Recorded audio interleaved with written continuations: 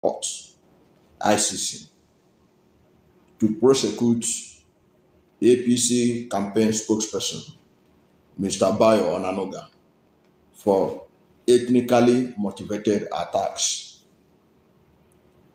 The Nigerian professor of law requested the ICC to prosecute Onanuga because, as a senior journalist and chief spokesperson for President-elect Bola Tinubu, it became necessary and urgent to prevent a repeat of what happened in Rwanda and Burundi in the night.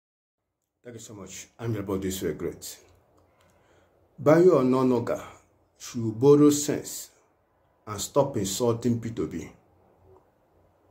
Want P2B to congratulate Tinubu that the Naira appreciated when the Naira is exchanging at 1,400 Naira to $1. APC met Naira at 187 Naira to $1 in 2015.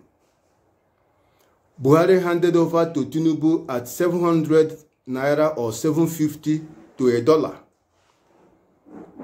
Today is about 1,400 Naira to $1. And you said P2B did not comment on it to say Naira have appreciated. So unfortunate. You see, when we complain about this issue of people operating as if there is no common sense, it's so unfortunate. You should carry yourself with dignity. You are occupying an exalted office. You are speaking for the president. You are occupying an exalted office, chief press secretary or personal assistant or media. You are occupying an exalted office.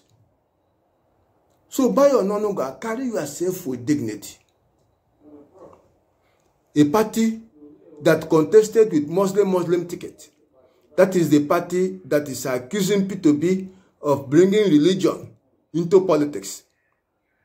The man who said it is the turn of the Yorubas, that is the person that is accusing P2B of ethnic politics. What a tragedy. The man who has appointed all Lagos boys, all Lagos men, all into office from one position to the other is the one that is accusing P2B of bringing ethnicity into politics. This group of people that said Igbos will not vote and mobilize talks to keep them away from the polling booth, they are the people accusing P2B of ethnicity. What a shame. What a shame. So please, Bayo Onanuga, raise your level. Come up a little bit. You are not in Lagos. You are in Abuja. Come up a little bit. The world listening to some of the things you say. And they will be laughing at Nigeria. Where is this man coming from? Who is he? What kind of a government is this?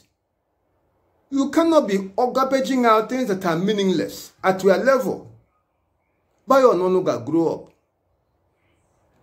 You have no moral authority to be insulting P2B. He's a man of sound character.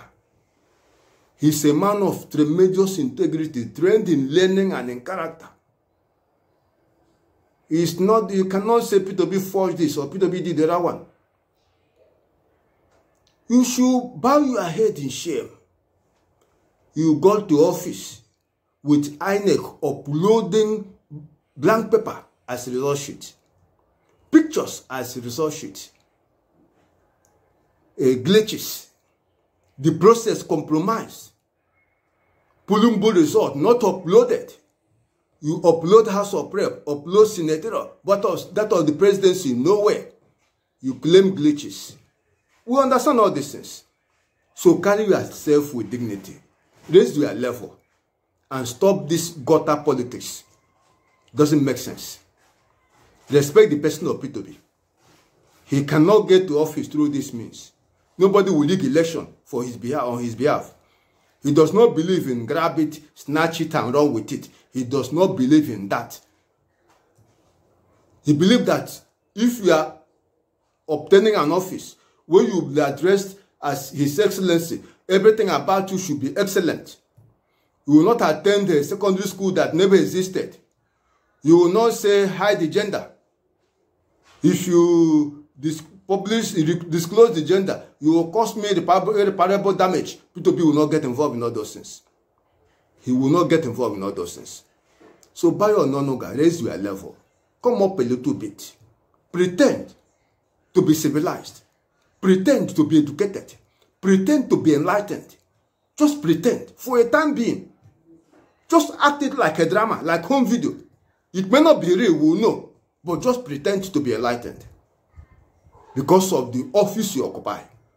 For the image of the presidency and the Nigerian people, pretend to be enlightened. And stop insulting P2P.